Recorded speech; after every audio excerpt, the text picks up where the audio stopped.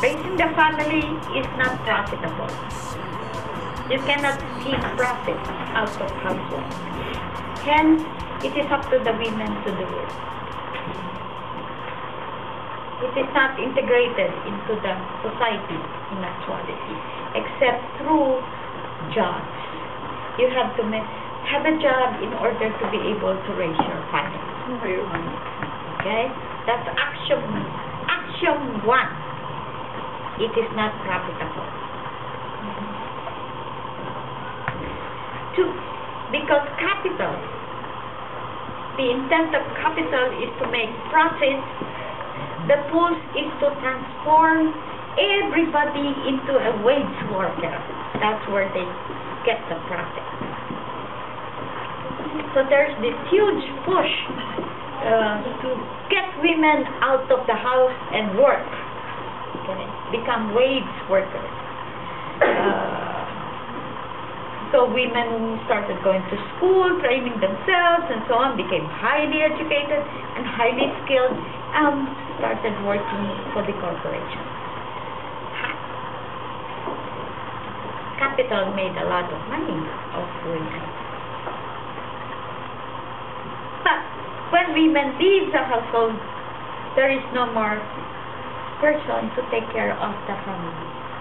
And that endangers both the daily replenishment of labor as well as the next generation of workers. See, the thing with human labor is it can be replenished. When you're tired, you go home, you eat, you rest, tomorrow you work again.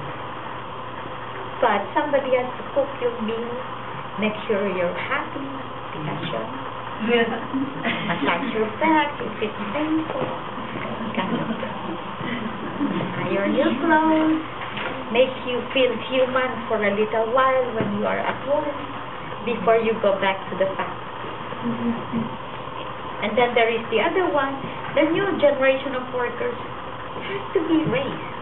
How long do you think? How long does it take to raise one worker? 15 years. Let's say 15, 16. Some years ago, the feminists from India, this was at the Nairobi conference, they made a proposal. We call it the B.C.s proposal. Okay. Nobody gets pregnant for 10 years. Nobody gives birth for 10 years. And everybody was like, ha, ha, ha. Then we did the mathematics. 10 years, plus you need another 15 years minimum to raise these kids, plus another, how many years to train these kids. Let us even say that's just 25 years. That's one generation. Yeah. The whole system will collapse. Yeah. Global capitalism will collapse. The problem is how to get women to agree.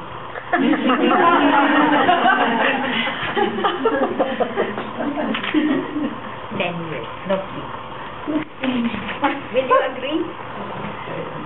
I agree. I like it. I agreed already.